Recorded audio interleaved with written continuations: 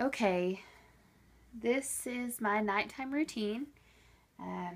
I utilize flour sack towels from Walmart. You can get them 5 for $4.88. I have one CBI, a charcoal bamboo insert.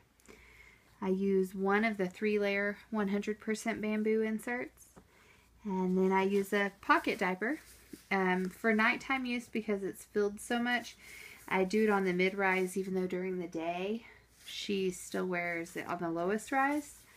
And one baby.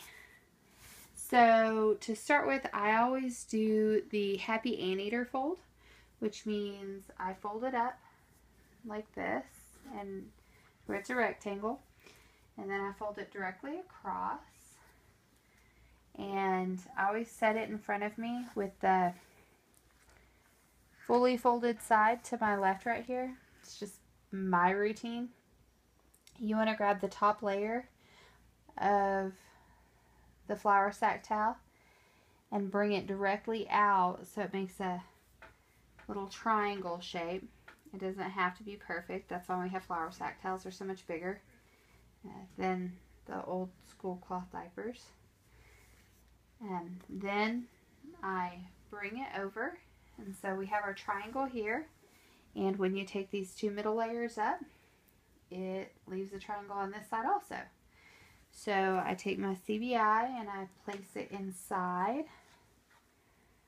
and that's the anteater fold. And then I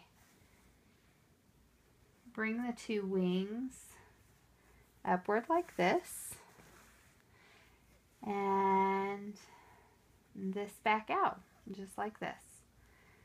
So before I even get her ready to change, I put the 100% bamboo inside the pocket diaper. I choose not to stuff for some reason at night when I stuff the diaper. I guess because she's not sitting in it.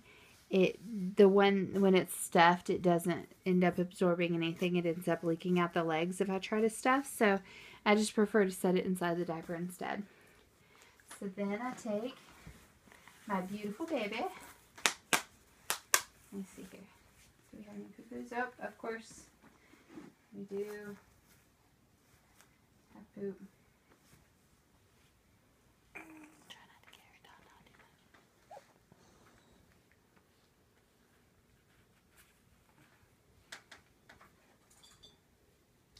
Okay, so I take the little princess and put her on my anteater fold.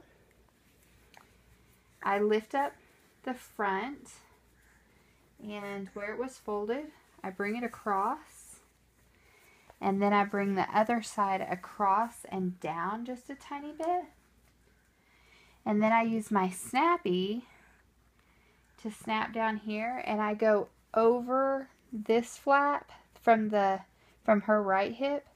I go over that flap and fasten it to the left hip flap, so I don't have to tuck anything. It automatically did it for me, so she's in there really good and secure. And now I just take my pocket diaper, spread everything out. She's still on the tightest snap even at night, and once we moved up a rise, it kept her on the tightest snap.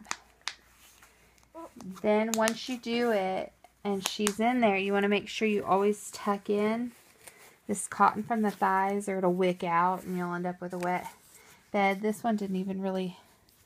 And see, she's still got flexibility. It's definitely bulkier here and bulky in the butt, but she's good with it. She doesn't leak at all. It hasn't affected her ability to roll over or anything like that, so it's not too bulky for her to function. And we haven't had any leaks since we started folding like this, so it works. And she's a happy baby. Huh.